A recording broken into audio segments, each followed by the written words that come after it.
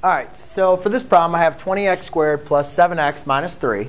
And the main important thing that I'm going to want to do is make sure that first it's in quadratic form, or it's a quadratic equation, which, of course, it is. We can write this as ax squared plus bx plus c equals 0.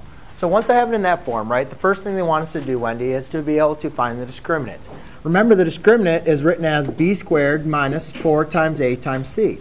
So to do that, I need to make sure that I know what my a, b, and c are. Well, by following my quadratic equation, I could say a equals 20, b equals 7, and c equals negative 3. Therefore, now let's go and just plug in the values. So we have 7 squared minus 4 times 20 times c, which is negative 3. All right? So now what I can do is just go ahead and simplify, Ricardo. So when I do that, I have 49 minus 4 times 20, or 4 times negative 20 is going to be a, well, hold on. Let's just do it this way. Let's do 20 times negative 3 is going to be, 20 times negative 3 is going to be a negative 60. Negative 60 times a negative 4 is a positive 240. Do what? Yeah. That's a negative 4. Negative 4 times 20 is negative 80. Negative 80 times negative 3 is a positive 240. So I'm really actually adding 24 plus 240, which would give me 289. So now what I need to do is determine, is that a square number within itself? Is that a number multiplied by another number? Yes? And what is it? So you could look at this, and you could rewrite this as, yes, 17 squared.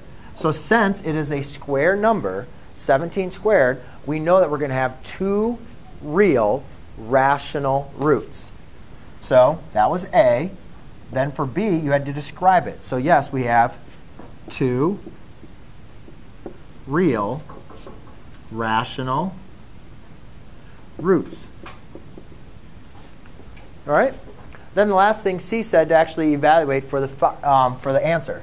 So what we're going to do is we're going to apply this to the quadratic formula. So the only thing we need to add now is opposite of B plus or minus the square root of your discriminant, which we know is 289, which I'll just write it back in there, though, again, divided by 2 times A, which is 20. So let's go and plug in our, well, I guess I could plug in my B, too. My B is opposite of B, which is 7. So therefore, I have opposite 7 plus or minus the square root of 289 divided by 2 times 20.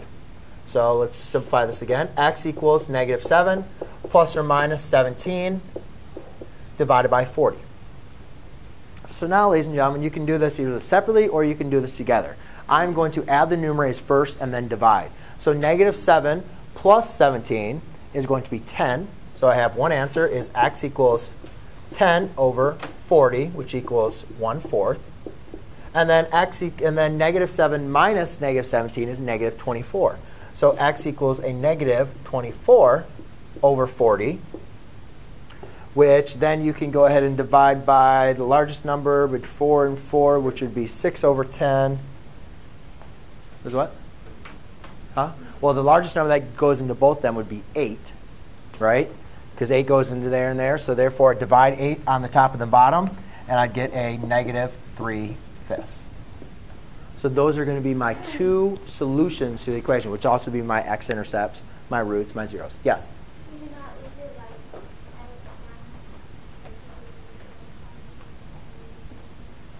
You mean like this? No, I want you to simplify it to its answer. Huh? Yes, it will not be simplified. Yes. So make sure you simplify it.